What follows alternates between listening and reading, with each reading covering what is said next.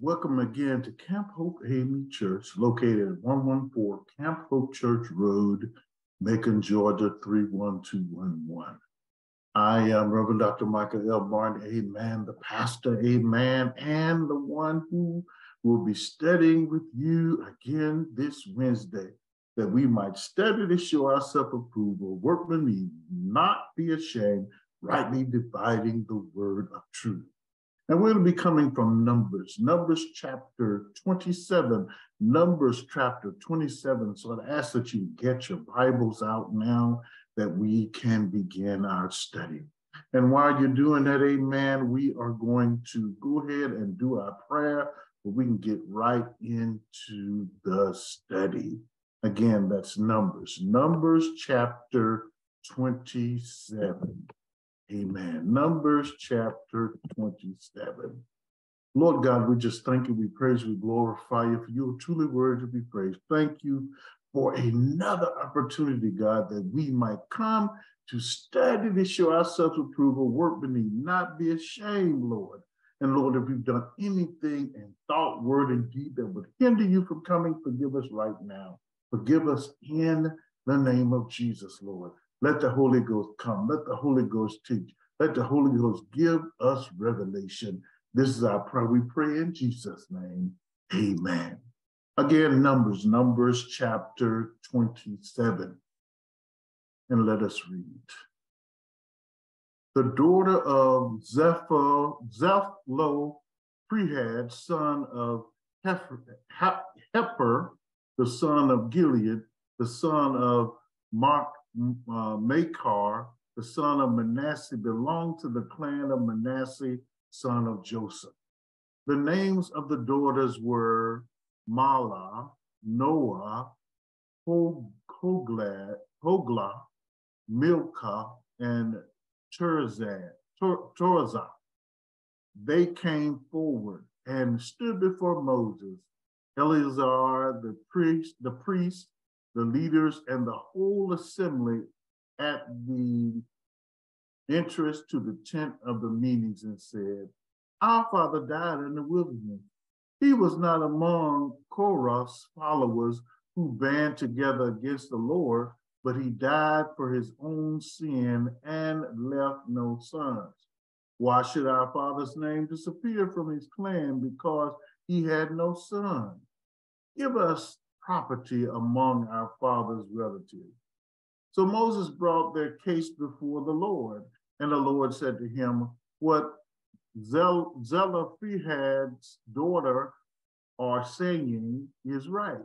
You must certainly give them property as an inheritance among their father's relatives, and give their father's inheritance to them. Say to the Israelites, if a man dies and leaves no son, give his inheritance to his daughter. If he has no daughter, give his inheritance to his brother.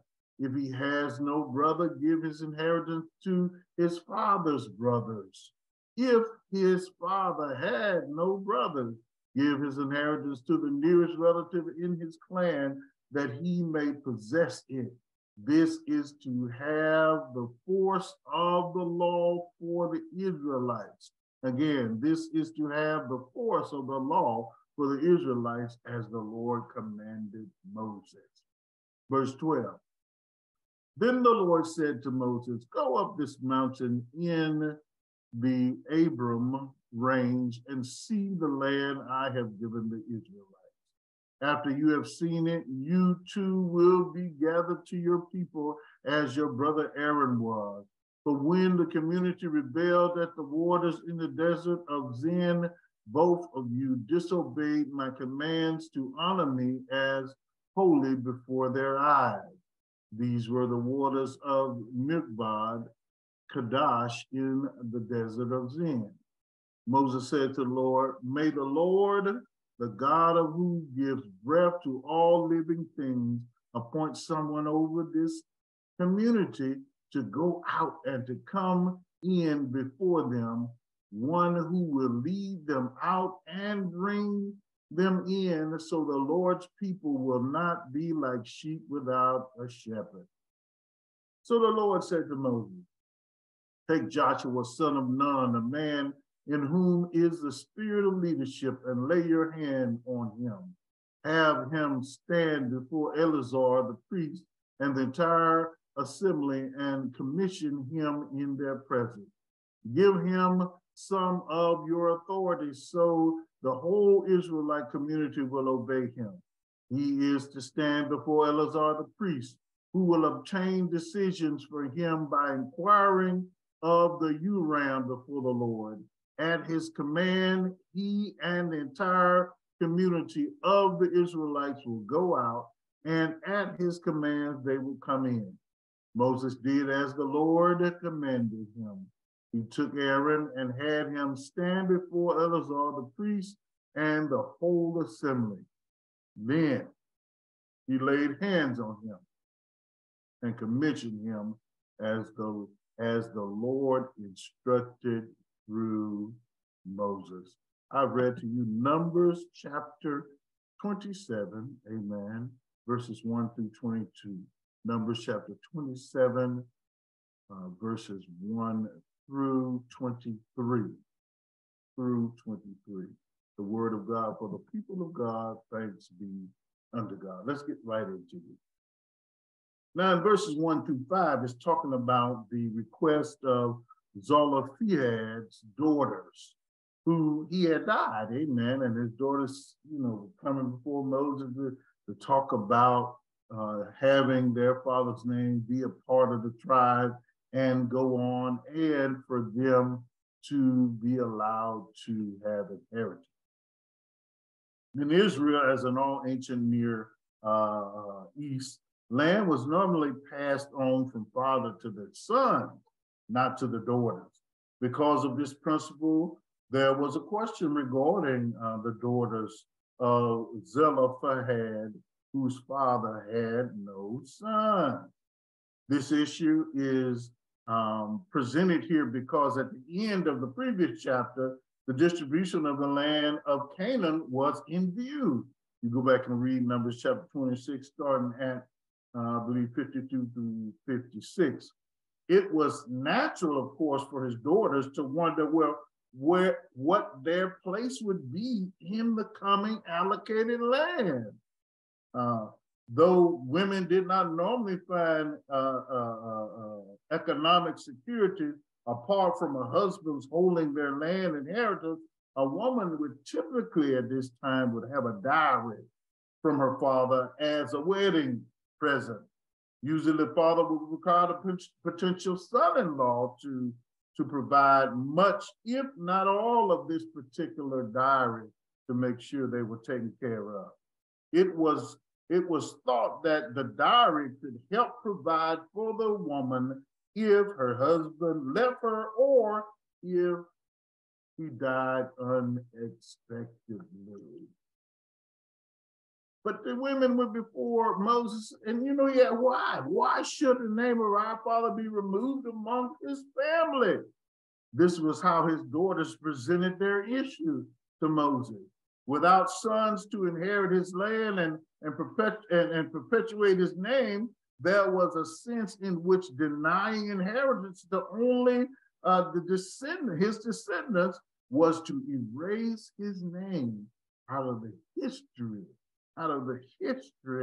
of Israel.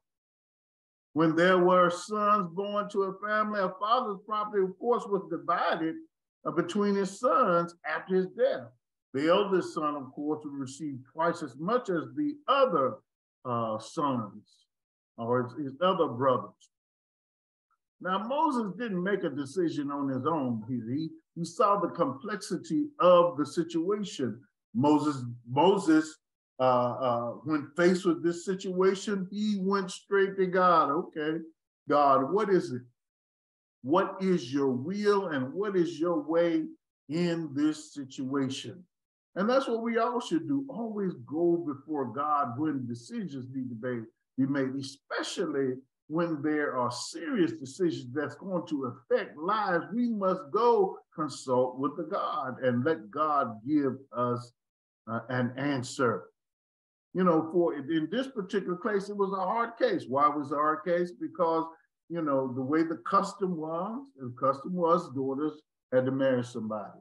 So Moses, instead of making this decision, he went before God. And though their plea seemed reasonable, yet Moses showed his humility.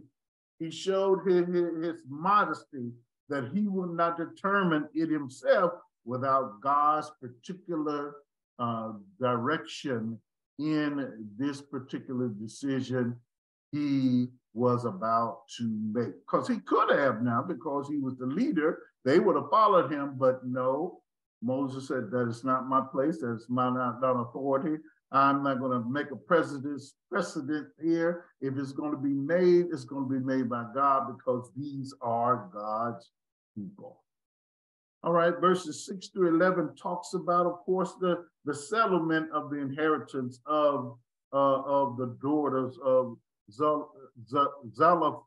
Zelophehad daughters, to see what did God say? How was this going to be dealt with? But God seemed pleased. He seemed pleased that the daughters brought this issue before Moses. God declared, and he just declared for him, he declared for the whole nation of Israel. God declared that if a father had no sons, the inheritance of their father could then go to their daughters. This was new. This was a new tradition, but it was not set by Moses, of course, it was set by God. Allowing daughters to inherit where there were no sons in the family created another problem, though. When they married, they would take the family land with them, thus destroying the father's estate. To deal with this, however, we're going to read in Numbers chapter 36. Just write it down because we'll talk about it. It will bring in additional rules governing the marriage of those who are inheritance of their father's land. But God told them, this is how you're going to do it. I'm going to exactly tell you exactly what to do. If there were no daughters, after there was no son, the inheritance then went to the father's brothers. So it didn't automatically go to the brothers. First, it went to the daughter. If he had no sons, it went to the daughters. Then if he had no daughters, then it went to the father's brothers. If there was no brothers, the inheritance went to relatives close to him in the family. In other words, it stayed in the immediate family, the closest family to them, if he didn't have any siblings or children, it still stayed in the family. And then God told Moses, he said, give them. In Hebrew, it is of the masculine gender to show that women in this case should enjoy the man's privilege, and that the heavenly Canaan, whereof this was a type, did belong no less to women than it did to men. So God wasn't just giving the land to men, he was giving it to women, men and women. The law was made in anticipation, in faith of the coming of the inheritance of the land in Canaan. This was only an issue for the daughters because they were women of faith. God said it, we believe it, so we want to have our part in it. Who really believed in Israel, that God would allow Israel, of course, to possess the land of Canaan. This was also relevant because Israel had already begun the occupation of the land east of the Jordan River. And their tribe, the daughters' tribe of Manasseh, would occupy some of those lands. These daughters were from Manasseh. So the allocation of their land may have come sooner than the allocation of the land for the tribes settling west of the Jordan River. So they was doing this at the right time, at the right place to ensure that they would be part of the inheritance from God. The case of these daughters further clarified the law of inheritance also again for the Israelites, as I said. First, if a man had no sons, they were first in line to inherit their father's property. That was a precedent set. Next, if a man had no sons, his daughters would stand in the place of their son. That was another precedent. The other precedent, if there was no sons or daughters, the inheritance would pass to the closest family member, a brother, an uncle, or a cousin, or other, someone, the closest relative, not way out, but the closest relative. It would inherit the land. All right, verses 12 through 14 talks about where God talks to Moses about what he did back in Numbers chapter 20, amen. Numbers chapter 20, when he disobeyed God and, struck the rock. Amen. Go back and read it if you don't read it again. So Moses was first told he would die before coming to the promised land. Again, like I said in Numbers 20. It was still many months until Moses would climb to the top of the mountain, able to see Canaan, but not able to enter it. And we're going to talk about it in a future chapter when we get into Deuteronomy. I believe it's in chapter 34. So just check that out. After seeing the land, of course, Moses would die. Be gathered unto your people. That's what God told Moses. Now, when we look at in Deuteronomy chapter 3, verses 23 to 25, Moses explains that he did on some occasion ask God to relent from his judgment that Moses would never set foot in the land of Canaan. But God did not relent. And Moses made himself content with knowing he would see the land and be gathered to his God. So Moses didn't just say, okay, he did ask God, and God said no.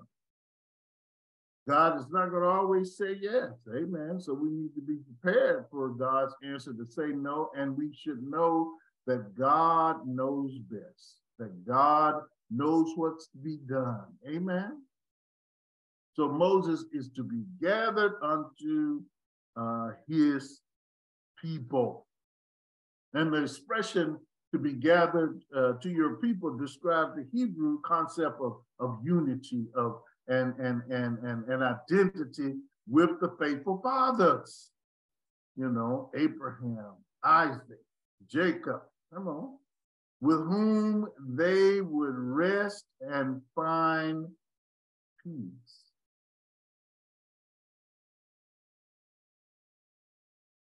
Then it goes on and talks about God reminding Moses, say, look, I know you want to stay here and be in the land of milk and honey. However, remember, Moses, the reason why you will not be allowed to indicate it is because of your sin of misrepresenting me at Meribah. And we can find that again in Numbers chapter 20, I think it's around verses 12 and 13. So God reminds Moses, this is what you did, this is what I said, this is what's going to happen, and this is why I am doing it. Verses 15 through 17 talks about Moses' response to God's announcement.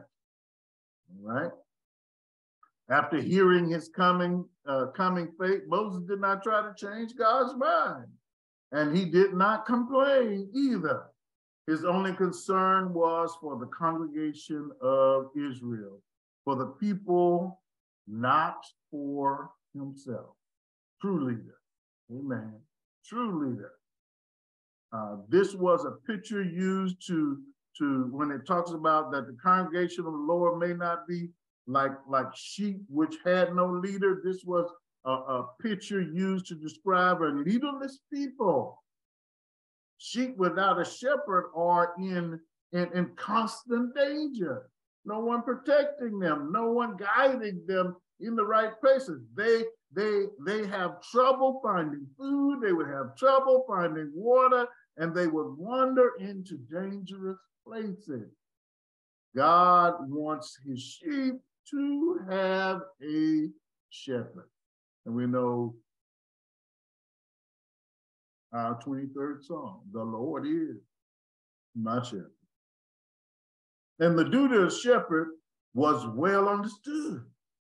They were to feed, they were to lead, that's what it says, lead them out and bring them in, and they were to protect the sheep, right? These last few verses, verse 18 to 23, talked about Joshua being chosen, of course, and given the authority as the leader. Though Joshua was not of the noble birth or a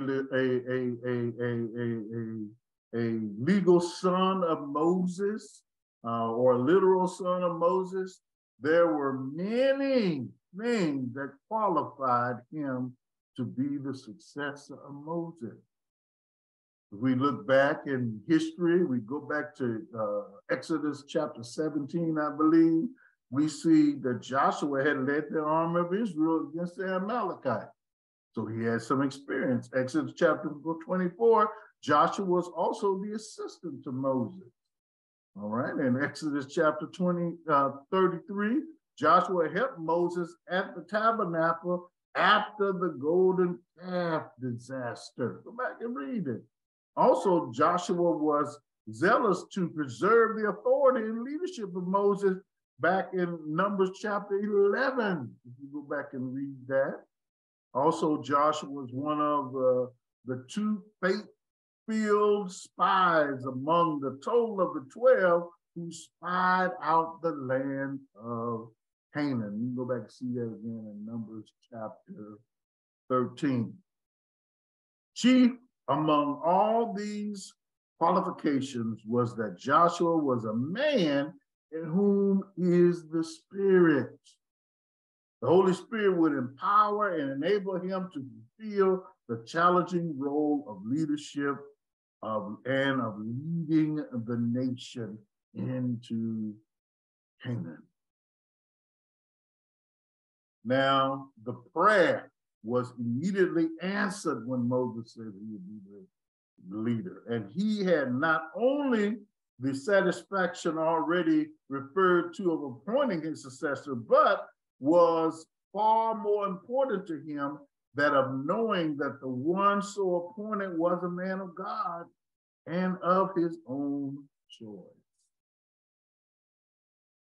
This seemed to have been immediate from this point, because God says, you shall give some of your authority to him. Not only did God choose Joshua, but God says, now you need to give some authority over to him. This seemed to have been immediate. Like I said, from this point, Joshua shared some of the authority of Moses in leading Israel. Until the passing of Moses, there was some months of shared leadership and responsibility. There was a brief transitional period. Praise God. Then God says, okay, this is how you're going to get him ready. Let him stand before Eleazar the priest. This appointment of Joshua was not only made evident by Moses, but also by Eleazar the priest. The priest would support Joshua's leadership, even though he, unlike Moses, did not come from the priestly tribe of Levi. The explanation of the role of Eleazar the priest would soon, who shall inquire before the Lord for him. God says, he shall do this. It shall be Eleazar to do this. It indicated a difference in the place of Moses and in the place of Joshua. Whereas God spoke to Moses face to face. You see this in Numbers chapter 12. Joshua would be instructed by Eleazar, the priest, who would use the Urim and the Thummim, the sacred lot, to discover God's will and tell it unto Joshua. Also, he told them, now you're going to do this and give him the authority, not in secret, not just before Eleazar, but you shall do this before the people. So this public presentation and laying on of hand of Joshua, it was extremely important. It presented Joshua before all of Israel as their next leader, the one whom they should expect to follow as God had appointed him leader. He didn't appoint himself. Moses didn't appoint him. God appointed him. And this needed to be known before the people. This authority needed to be established. Amen. I pray that you would go back and read over Numbers chapter 27. Amen.